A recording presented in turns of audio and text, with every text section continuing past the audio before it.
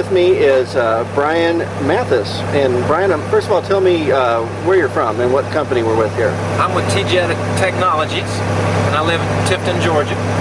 All right, well, we're going to do a demonstration here at the Info Ag Conference, so I'm going to let you get started and we'll just follow along. Great. What we have here is the Centerline 220. It's a low-priced manual guidance system that's now upgradable to auto steer.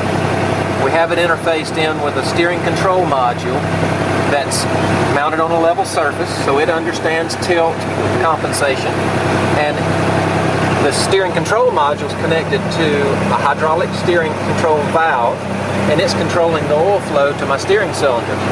So what we have here is the ability to tell it the width of our implement, and then we plot an A point at one end of the field and plot a B point at the other end of the field, and we wind up having a guideline that we can follow here.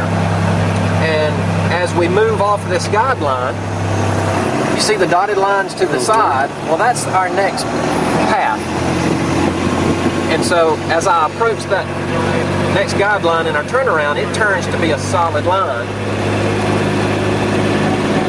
And so I'm just manually steering and getting near the area that I need to be at. But if I engage with my foot switch on the floorboard here, it will automatically find the guideline. And we're in a demonstration unit, just so people know that actually, tell me what this is. Yes, this is a Kubota utility vehicle that we've rigged out with auto steer. We also have auto boom shut off. We've got the legacy, so we're able to demonstrate all of our products. But the hot item right now is the Centerline 220 that we call Field Pilot is the auto steer name. So as you see, it's following this guideline. So if I manually steered off the line, it would find the line for me. So I'm going to turn around here on the end and find my next adjacent path. Now you have to manually make the turn? Sure. It's up to the operator to make the turn manually, but then he's going to come back to another guideline, and as you see, it's found the next path. Right. And so beside, I know we're looking at auto steer here, but this same guidance system and the equipment that you have mounted here can do all the other things like controlling your sprayers, and all that works simultaneously in conjunction on whatever type of hardware you put this on?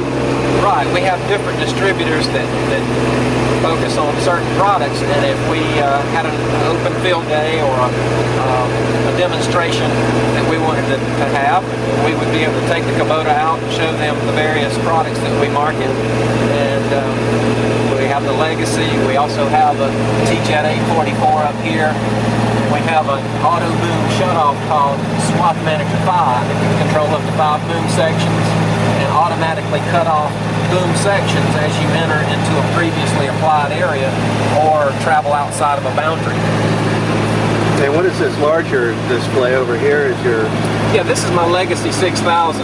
This is a very mature product here that's capable of auto steer. It's capable of multiple product rate control. It can do variable rate applications. It's really capable of all of these things. Auto boom shut off. So it's a very mature product that we're very proud of. Great.